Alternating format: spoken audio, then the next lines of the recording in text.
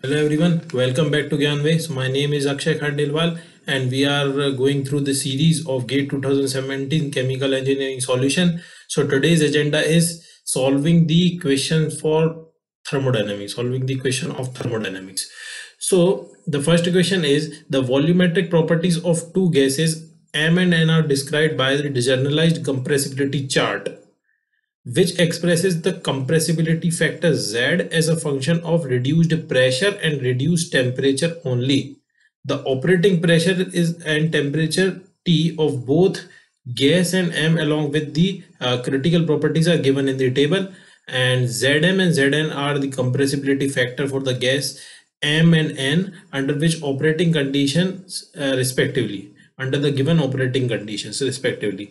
The relation between Zm and Zn is, so we have to find the relation between Zm and Zn. So this was very simple question. It looks to be very hard, but it was a direct question, you can say. If when we will find the reduced pressure PR and TR, what is the formula of reduced pressure? Pressure upon critical pressure, and reduced temperature is temperature upon critical temperature. So when we will find the reduced pressure P upon PC, so it will be 20 for the gas M. For the gas M, the reduced pressure will come out as 25 upon 75. This will be equals to 1 by 3. And for gas N, reduced pressure will be 75 upon 225. So this will be again 1 by 3. So reduced pressure is same for both the gases. So now reduced temperature T upon Tc. So T upon Tc for gas M will be 300 upon 150. So this will be equals to 2. And for gas N will be equals to 1000 upon 500, which will be again equals to 2. So we can see critical temperature and reduced temperature and reduced pressure for both the gases are same.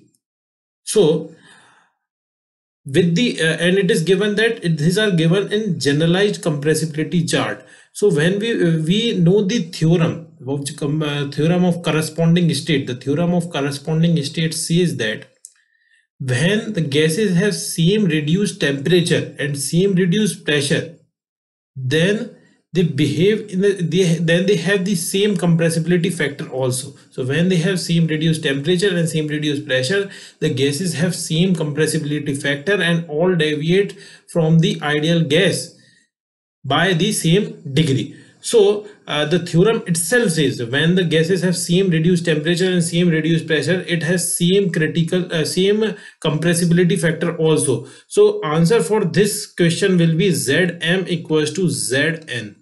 So answer will be equals to C. So this was a direct equation.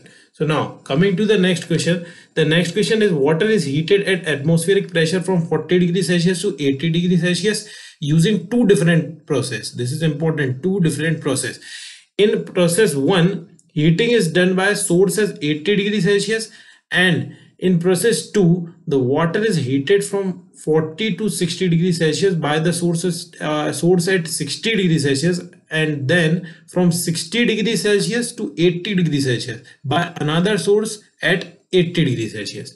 So now first option is given as enthalpy change of water in process 1 is greater than enthalpy change of process 2. This question, and second option is enthalpy change of water in process 2 is greater than enthalpy change of process 1. So these two can be discussed. These two options are not correct because we know that enthalpy does not depends on path.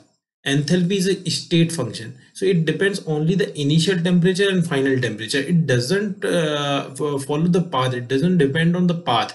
So these two can be neglected, can be discarded. So now third option is process 1 is closer to the reversibility or process 2 is closer to reversibility. So we have to find which process is closer to the reversibility. So this is the simple concept that when a process when a process occurs in steps, then the process which is happening in steps are more closer to the reversibility than the process happening in one single step. So as many the steps will be there, as many small steps will be there, the process will be more toward the reversibility. So answer for this question is second. Second process. So the option is D, the process 2 is closer to reversibility. So now the next question is, the pressure of liquid is increased isothermally, the molar volume of liquid decreases from 50.45 to this during this process. The isothermal compressibility is given, which can be assumed to be independent of the process. So now we have to find the change in the molar gas free energy of the liquid.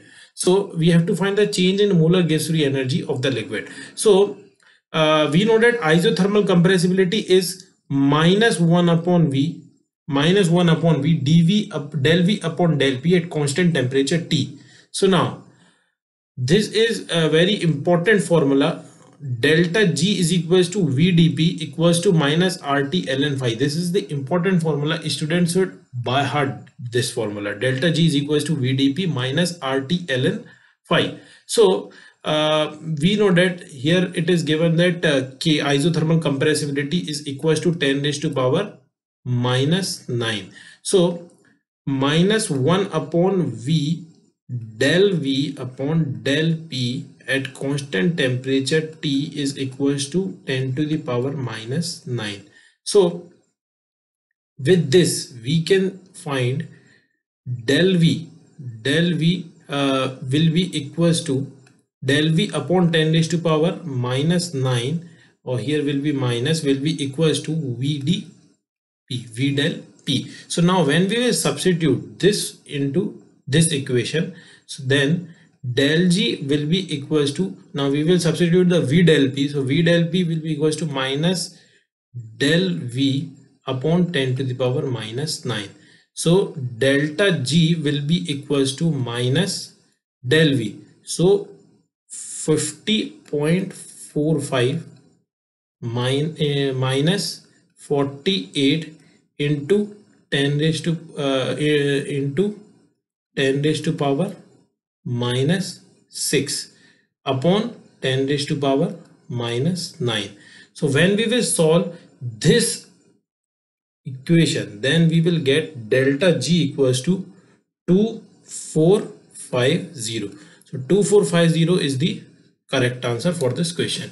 So the next question is, a sparingly soluble gas is in equilibrium with a solvent at 10 bar. The mole fraction of the solvent in the gas phase is 0.01.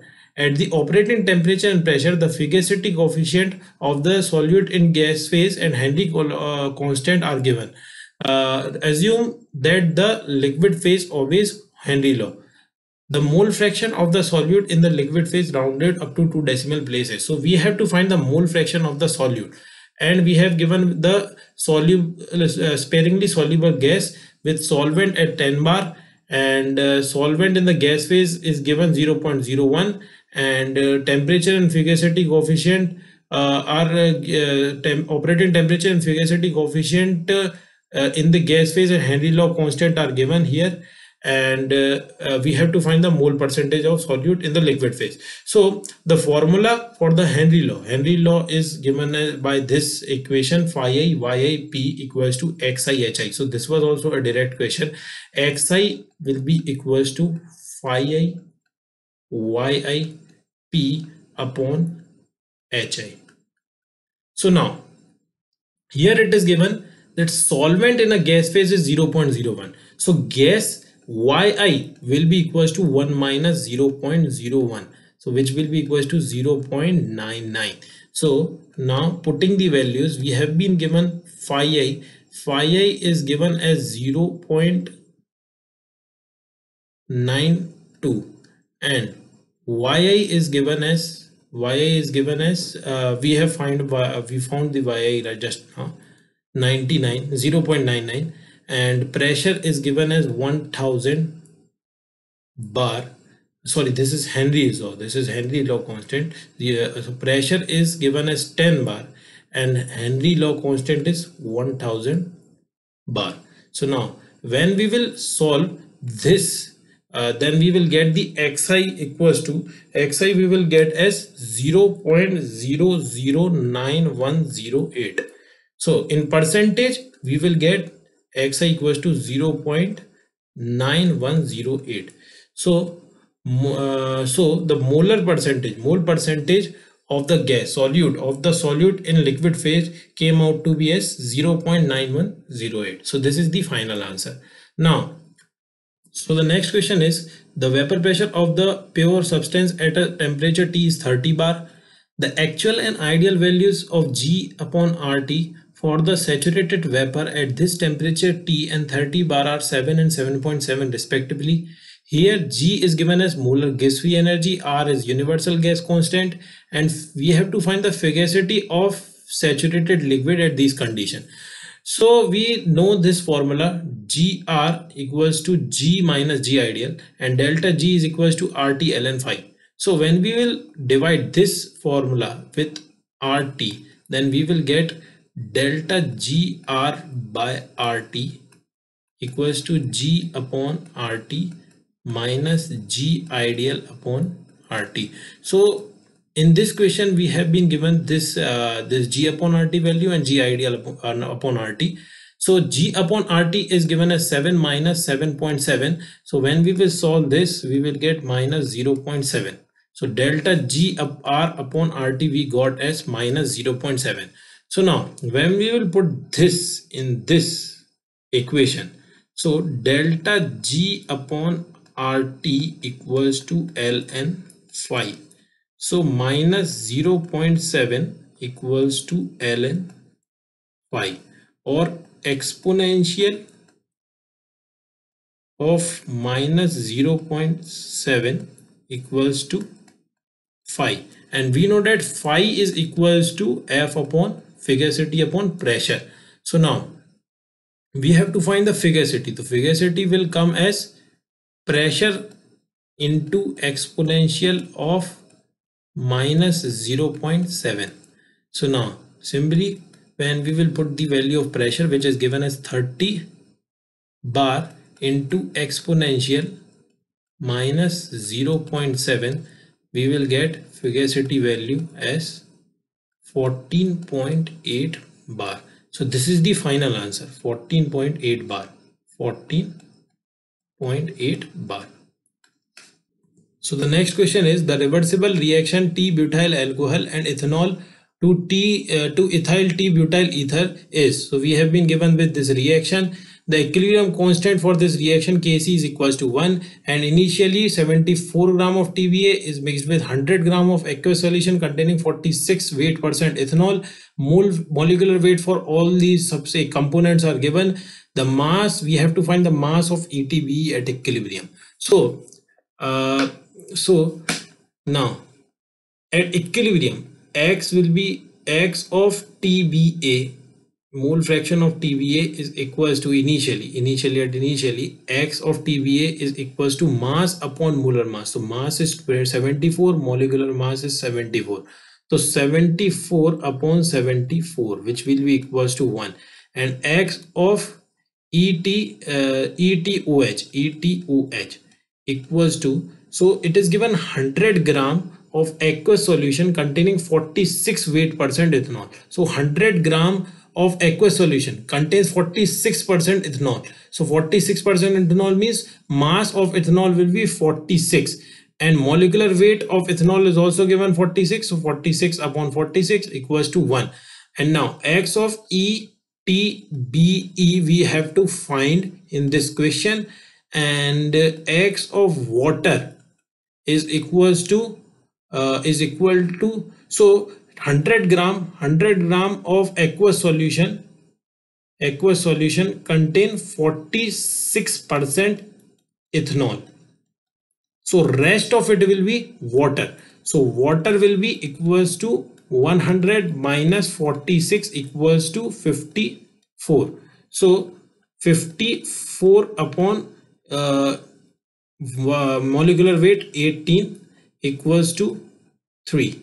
So now mole fraction of water came to be as 3. So initially TBA was 1, ETOH was 1, ETB was 0, and water was present as 3. So after the reaction at equilibrium, it will be 1 minus x, 1 minus x, x, 3 plus x. So now Kc will be equals to product upon reactant. So equals to 3 plus x into x upon 1 minus x into 1 minus x. So this will be Kc is given as 1. So now 1 equals to 3 plus x into 3 plus x into x upon 1 minus x whole square. So x square minus 2x plus 1 equals to 3x plus x square. So now when we will solve this equation, we will get the answer as 0.2. So the answer for this question is 0.2. So that's it for today. That's it for thermodynamics part. For more such informative video, you can subscribe our channel, and in case of any doubt or any clarity or any clarification, you can contact us through our Facebook page also, and we also have our Facebook group, which is basically the discussion group Gyanve. So you can like that also. For any notification, you can like that page also. Thank you very much.